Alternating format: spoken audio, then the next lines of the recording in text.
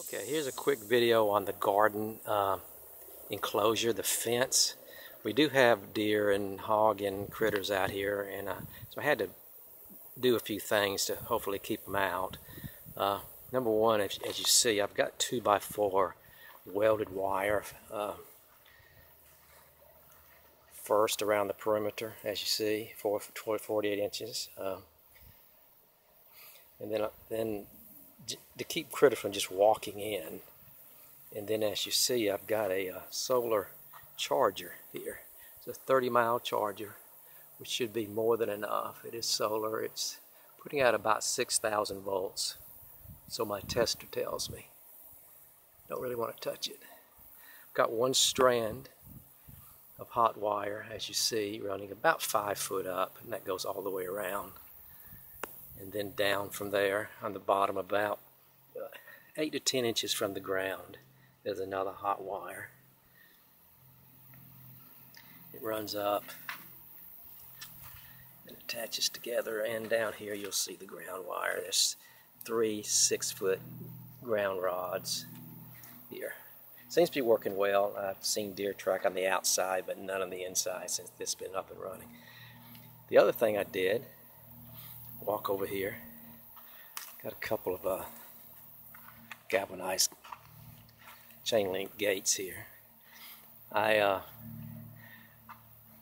looked up, and part of the reason, one way to keep deer out is a double fence, a double perimeter fence. And I didn't want to go through that expense because I knew I needed or wanted trellis. So I put my 5-foot high exterior fence, and then about 4 feet or so on the inside I built my trellis, which I'll be using for, beans, cucumbers, whatever. So far, the combination of all that has worked. As you look down this back side here, see the trellis, exterior fence to the left, and the trellis is about 6 foot high to the right, about 4 feet inside the exterior fence. So far it's worked. Like I said, deer tracks on the outside, none on the inside, and right now there's some good eats on the inside, so I guess it's working. So we shall see. Total area of the garden is about 75 by 50. You walk around here, you'll see again trellis here in the exterior. I'll make another video about the garden itself, but I wanted to just show you how I hopefully deer-proofed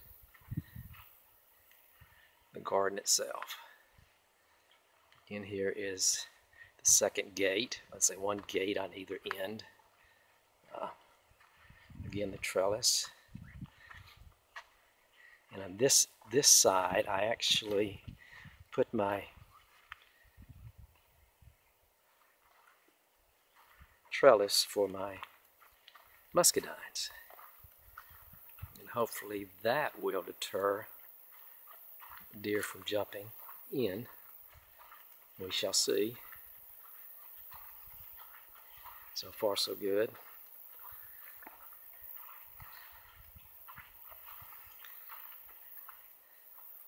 And here's the opposite side with the exterior fence, and you see the muscadine trellis on the left.